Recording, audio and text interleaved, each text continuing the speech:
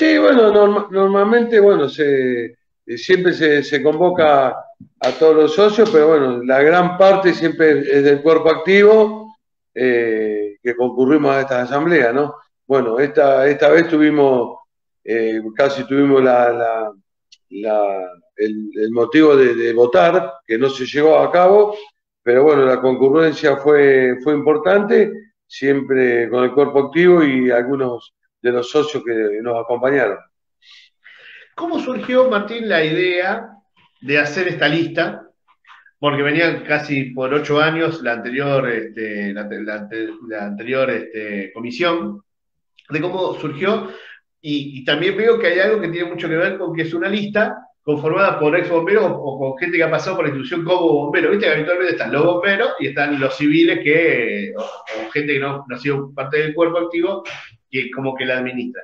En este caso es como una lista con toda esa experiencia de haber sido bombero y que ahora está administrando la institución, que creo que es buenísimo porque hay un conocimiento y un cariño en la institución desde el otro lado también. Digo, pero ¿cómo surgió la idea de presentarse y el por qué también, ¿no? No, la idea, mirá, bueno, la administración anterior ya venía de casi, bueno, era casi 10 años de administración, 8 años, dos mandatos completos, más una parte de la antigua administración. Y bueno, nosotros, la gran parte del consejo son chicos, por decir, de la reserva. Yo ahora pasé a reserva, desde el momento que paso a ser directivo, desde el 16 de noviembre pasé a reserva, soy uno más del equipo que hemos conformado. Además tenemos gente que es parte de la familia bomberil también, pero bueno, se dio, creo, no, históricamente en Gesell, que hoy tenemos un consejo con gran parte de los jubilados de los ladrillos forman parte de la institución, ¿no? Pues hay mucha Sí. gente con años de servicio que han dejado horas de su vida acá adentro y bueno, y hoy desde otro punto estamos decididos a ver, decidimos formar este equipo para seguir trabajando y con ideas bomberiles para seguir adelante y que esta institución siga creciendo, perdón, como lo ha hecho estos últimos años. ¿Vieron algo mal de la otra administración o simplemente vieron que era un ciclo cumplido y que Bomberos necesitaba una renovación? No, o sea, hacemos mal en hablar siempre del otro. Nosotros miramos para adelante, se hicieron cosas muy buenas. Obviamente que un bombero, en mi caso, con 34 años de servicio, tenés una visión de un montón de cosas que tal vez una persona común la vea de otra manera. El corazón nuestro siempre es bombero, eso no quiere decir que los demás dirigentes sean malos o buenos porque no son bomberos. Tenemos otra visión de ver las cosas. Somos de trabajar muy en equipo, complementarnos con lo que es el cuerpo activo, principalmente de la jefatura para abajo, para que las cosas salgan como corresponde. Acá se trabaja, la idea, bueno, hace muy poquito que estamos, pero es consultar todo, sacar conclusiones, no apresurar para el bien de la institución. Déjame meter solamente un comentario mío y esto es personal. Vos decías, Sí, no hay que mirar mucho para atrás, algunos han hecho cosas bien. También ha sí. habido administraciones malas como la de Cejas, y esto corre por mi cuenta, pero mamá, ojalá que eso no vuelva a pasar nunca más, Sí, no, porque quedó tuvimos temblado la institución. momentos muy complicados y siempre, lamentablemente, el bombero es muchas veces el que pone la cara ante la sociedad. Claro. Y Y a vos bueno, justo te había tocado ser jefe de cuerpo activo en esa sí, época, Martín. me pasó estar en una parte de la dirigencia y bueno, le pusimos el pecho, dimos la cara y sacamos esta institución adelante. Sí, Mucha sí. gente fue la que trabajó por el bien de bomberos. Y bueno, Sí, sí. nosotros Sí, somos lo un sé. agradecidos de la sociedad por el aporte que nos da día a día en todo sentido para que esto siga creciendo. Hoy los gastos de bomberos son importantísimos, Juan Martín. Sí, sí, sí, sí. Lamentablemente nosotros hoy no estamos, por más que estamos empapados en el tema, hoy no estamos desayunando con un montón de cositas que, bueno, que tal vez no las teníamos arriba de la mesa como operativamente como bomberos. Hoy como dirigente me decís, bueno, muchachos, vamos, evaluamos un montón de circunstancias. Lamentablemente todo lo que manejamos hoy lo que es ropa, elementos, automóviles, todo es dólares y euros, y Sí. bueno, y a la economía del país se hace muy difícil, ¿no? Hablábamos varias veces con Daniel Luna y que uno de los Sí, principales ingresos, si no es el principal, es la tasa, ¿no? La tasa sí, municipal. Ya desde que sos presidente, más allá que eso no debe cambiar por quién es el presidente, pero digo, has entablado algún diálogo institucional con las autoridades municipales, porque encima justo viene el verano, vienen las guardias pagas, etcétera.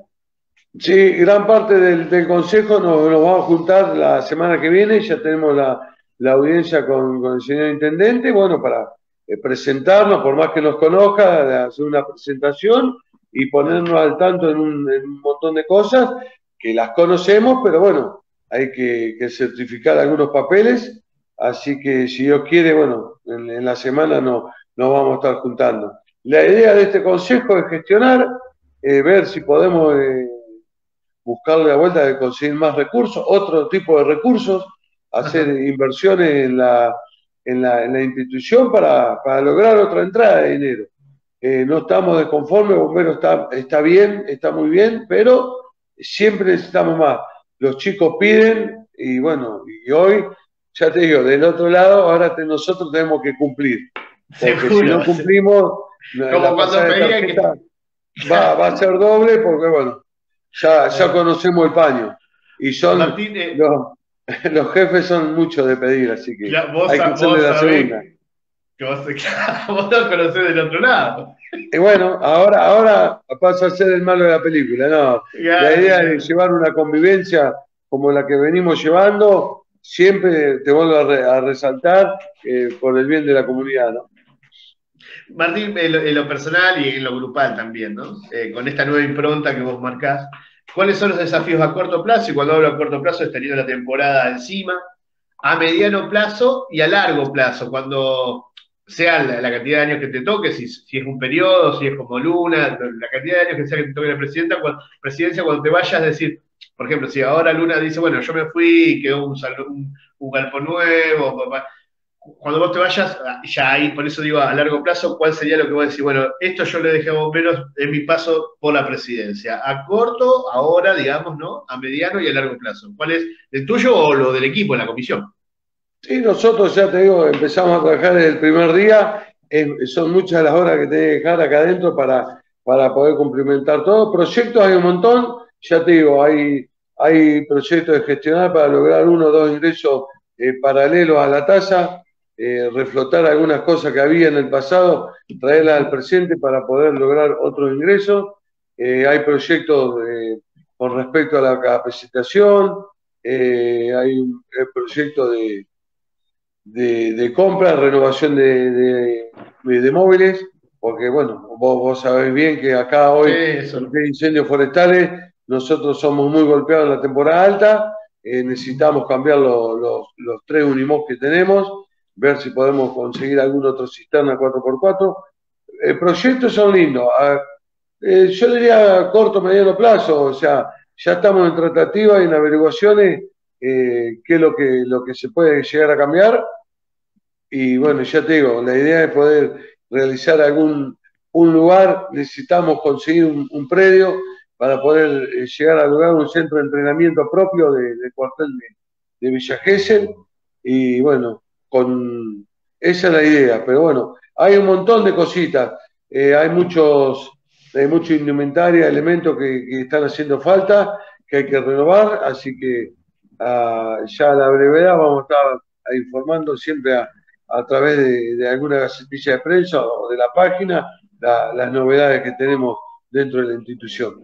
Y nosotros estaremos atentos a eso. Esa posibilidad que siempre estuvo ahí, o por lo menos lo que yo tengo presente, tal vez se ha avanzado, de crear un nuevo destacamento ahí por 139 para estar en cercanía de lo que es el sur de la ciudad y sobre todo las nuevas urbanizaciones y los barrios populosos. ¿Eso es una prioridad para ustedes? Y sí, hoy vos viste que ese como se amplió geográficamente. Por eso te lo pregunto. En verano una ayuda del municipio y un permiso del señor Esteve que nos cedió el lugar ahí de la 139 para que Exacto. funcione el destacamento 2. nos prestaron personal municipal, o sea, para que cumpla la función de bombero.